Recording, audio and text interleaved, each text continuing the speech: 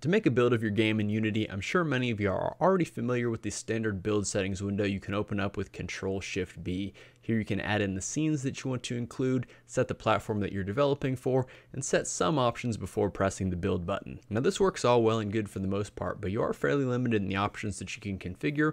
Plus, it can get kind of tedious if you're frequently changing build settings to create different types of builds, such as if you're making a multiplayer game where maybe you want to have different build types for a client, a server, debug builds, release builds, maybe you want to have a server controller app.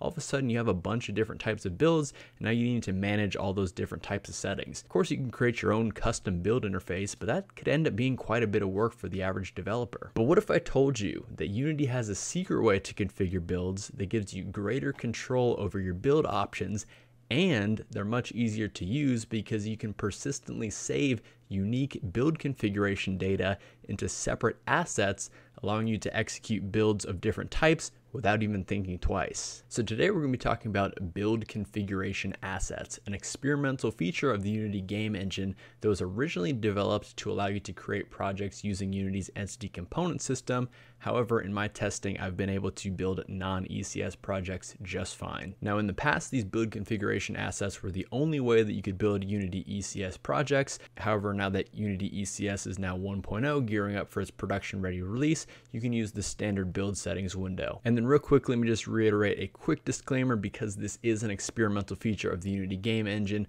Please use this at your own risk, and just know that Unity will not provide you any support if you screw up anything in your project using this experimental feature. That being said, I personally am using these build configuration assets in a production project and have not had any issues with them.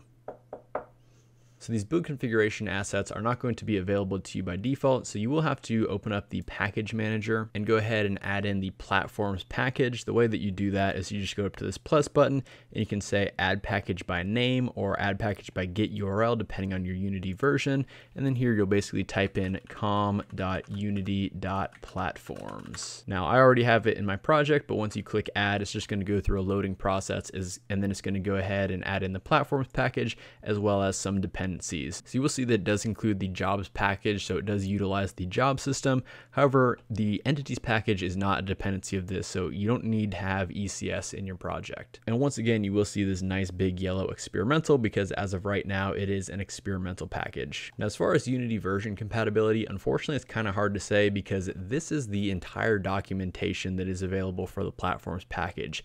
It really does not give you much, and especially does not tell you anything about specific Unity versions. I know that I have actually used the platforms package in previous versions of Unity, so just be aware that, maybe if you are using an older version of Unity, I currently am using Unity 2022.2.1.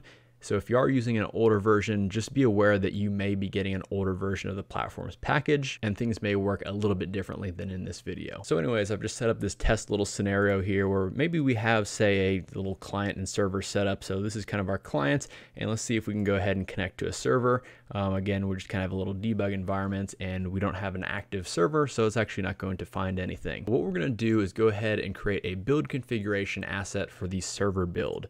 So the way we'll go ahead and do that is we'll just first go ahead and create a folder. So this is going to be the build configs folder. So we'll go ahead and go into the build configs folder and we'll right click and go ahead and do create build configuration, empty build configuration.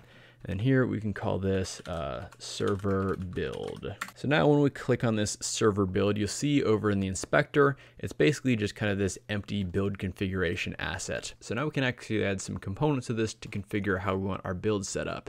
So the way we can do this, we can do an add component and we'll go to Unity build a common. And then here, the first one we'll do is just set our general settings. So here, this has kind of, the product name, company name, and version number here. So what we can do here is for the project name, we can say, cool multiplayer.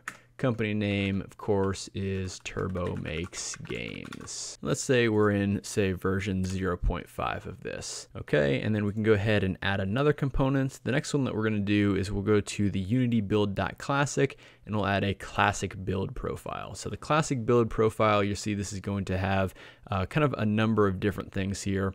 The one main thing that it adds is basically where we can select the platform that we're developing to. Right now, just a Windows build is fine. and we can set this if we want it to be a debug, a development, or a release build. I'll just leave it as a development build for now. And you'll see we kind of have, grayed out some other of these default options here.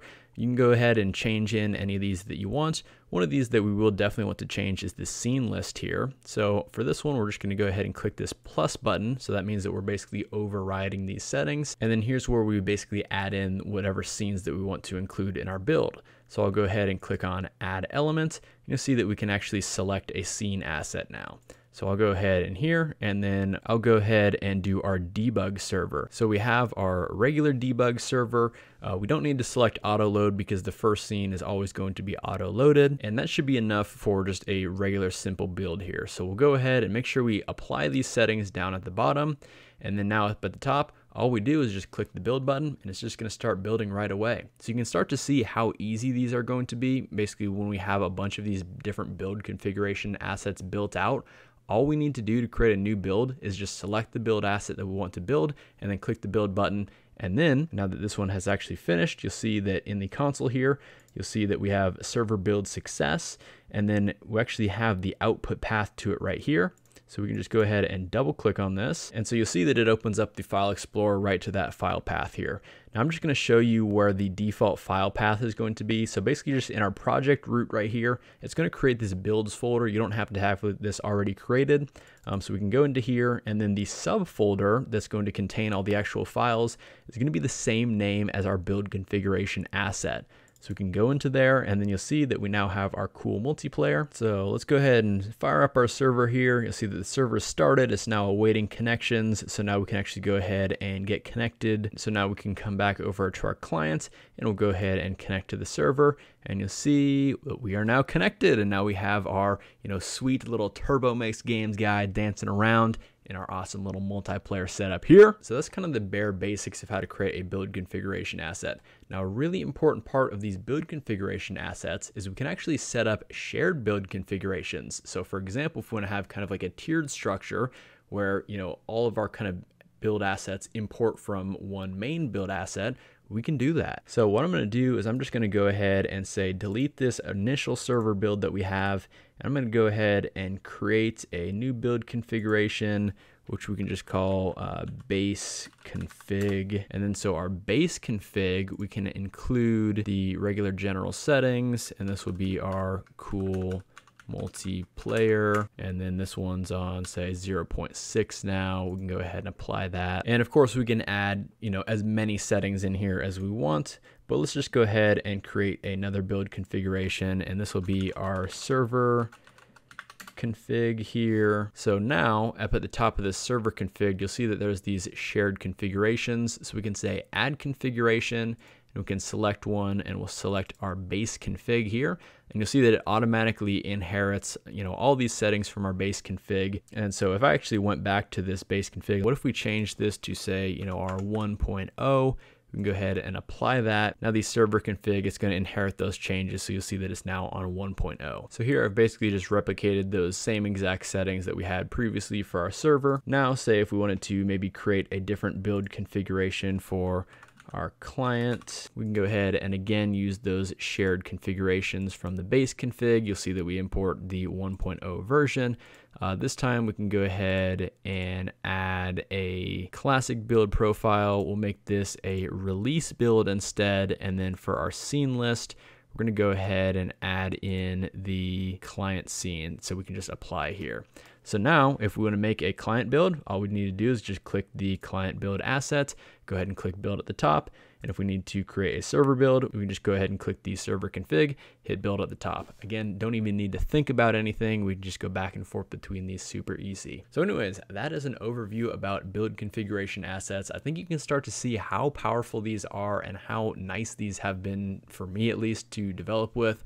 As I am making a networked project where we have many multiple builds that I need to juggle, this has just made it super easy to, again, don't even need to think about it. I can just click a build asset, click build, and start testing things almost immediately. Anyways, that's about it for today's video. Go download the platforms package, install it in your project, play around with these build configs, have fun with them, learn a lot. Feel free to let me know if you do have any questions, but just don't ask me about what network stack I'm using in this video because it's all faked for today's video. Anyways, hope you have a fantastic rest of your day, and I'll see you in the next one.